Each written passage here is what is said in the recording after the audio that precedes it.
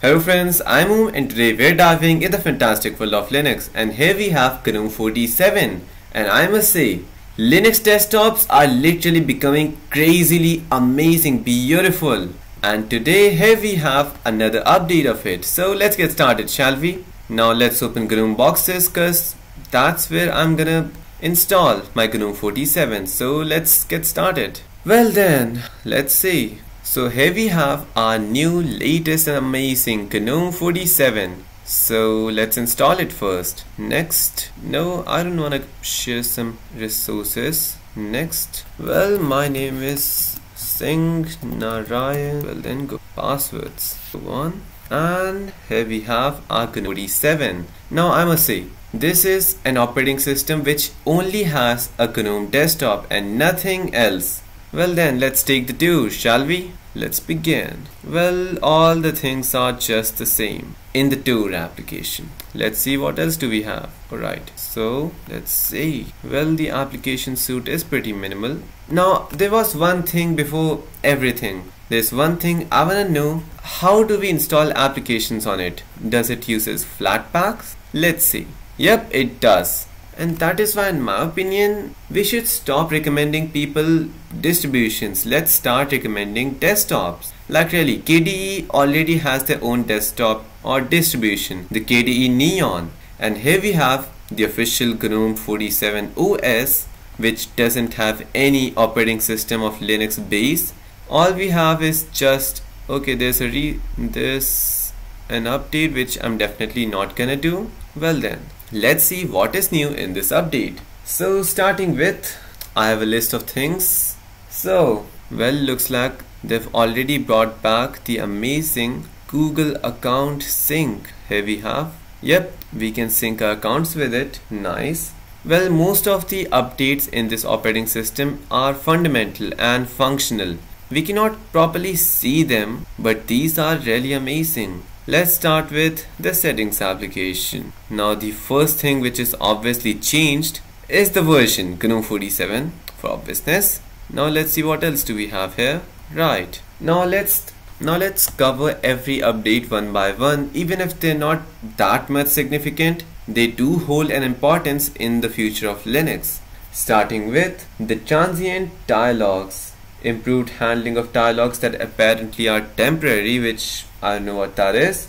Then we have, okay, let me just check it. So finally we have the best update ever in GNOME desktop, accent colors. Let's try red. Okay, now let's try green. I believe I'm gonna stick to the default blue because I'm literally wearing blue and my background is blue and the wallpaper is blue. Well then, let's see some amazing and beautiful wallpapers of GNOME.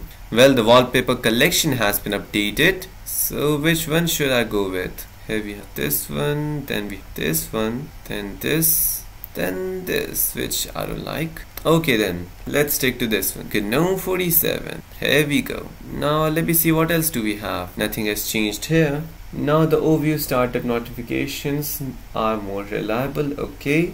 Now the document viewer has apparently updated. Let's see what do we have there. The document viewer. Well, just the detection of applications and files is updated, nothing much. Then we have the GNOME display manager, which now has Persian sessions in GNOME remote desktops, which we cannot test right now. Then we have status icon extensions, a new extension added for managing status icons in the tray. Oh really? What else do we have? Now the real update is here.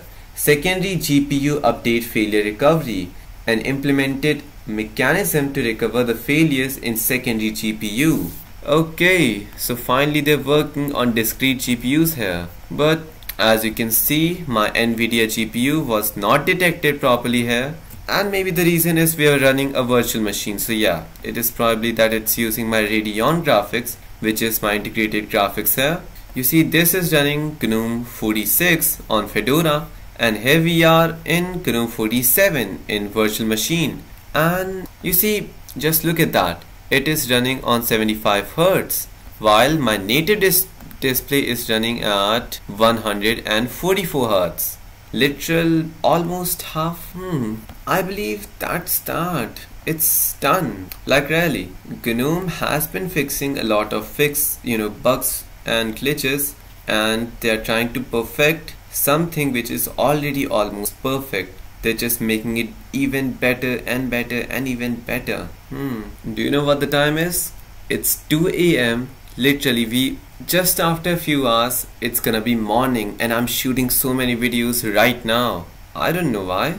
Well, there is one thing I've noticed, like really, when I use touchpad gestures, then they are responded by the real operating system running on the distro. Well, what are these? Alright, I was trying to run Gnome boxes, but it wasn't running because this Gnome 47 operating system needed Flatpak variant of Gnome boxes, not the real Gnome box from RPM. Okay, well, I wanted to show you this. Like, let's compare a few applications. Okay, they're just the same, nothing is different. So all in all the visuals and other things are not updated at all. Mostly the real update has been this accent color and that secondary GPU update recovery, and then the overall desktop. There is one thing I've noticed above all. The desktop, even I'm running on a virtual machine, is a lot more responsive. Like really, just look at that. It is a little snappier, but in this one, things are pretty nice. Like really, things are fast. So yes, the improvement is there in performance, optimization, and accent colors not to forget. There's just one thing I don't like, and that is the wallpaper. They should add some really suitable wallpapers. Like really, they have such an amazing, such beautiful desktop. And which sort of wallpapers we have? Let me show you. These. Well, this one is nice. Maybe inspired by vanilla too. Maybe. Who knows? But all in all, what are we gonna do with them? Like, most of them are like AI created maybe. Now I'm getting sleepy. Well then, here we have another one. Just black and grey. Looks like I'm gonna stick to the real native one. Well, this looks pretty okay for thumbnail. And that's it. Well, I'm done with the operating system. Let me know in the comments what shall I review in these new updates of Gnome Desktop and other distributions. And I'm a little new to just unscripted raw videos where I'm just exploring things in Linux. I'm sometimes doubtful about whether you even like it or not.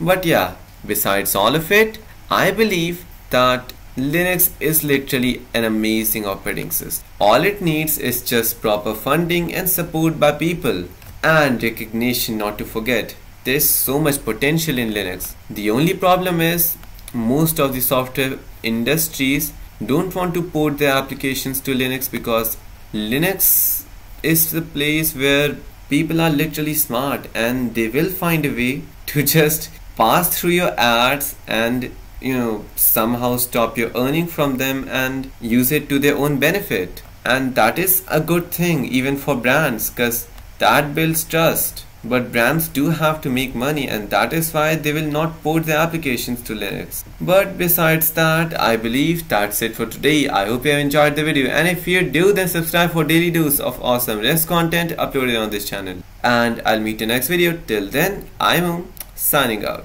There we are.